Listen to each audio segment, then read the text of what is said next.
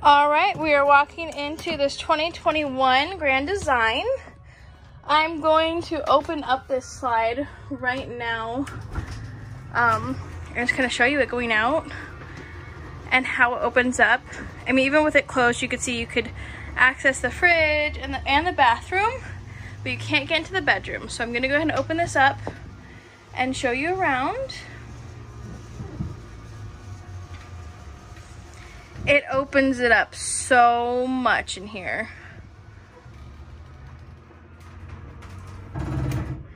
All right, so we're gonna come in here, show you first the bathroom sink. Tons of counter space here. The layout of this is amazing, phenomenal. I mean, beautiful wood. Storage down here as well as in here. We do have all of these things here. Great size shower, corner toilet, nice window in here, plus vent. There's a little trash can there that you can set out over here, which is always nice to have. I love these vinyl floors, the colors.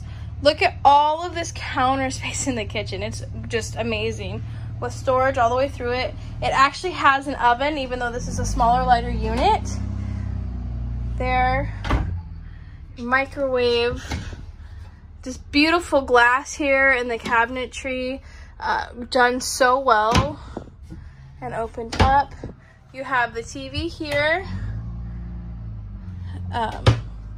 across from the couch here. This is down so you can have the cup holders, or you can swing this up here as well and just have it nice and opened. Both sides are recliners with the cup holders. You have both a refrigerator and a freezer in here, a normal RV size. This one actually has a ducted air system here. So you do have your central AC with ducts all the way through, which is awesome. Walk around queen bed. The bedroom can actually be closed off and separated. Let me do this here. Here you go. So the door can be open and closed. You can walk around queen. Great windows for nice circulation through here. Closet there.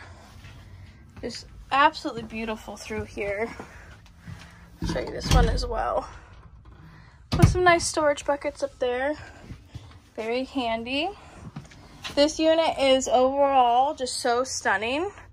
And I look forward to answering any questions you might have about it.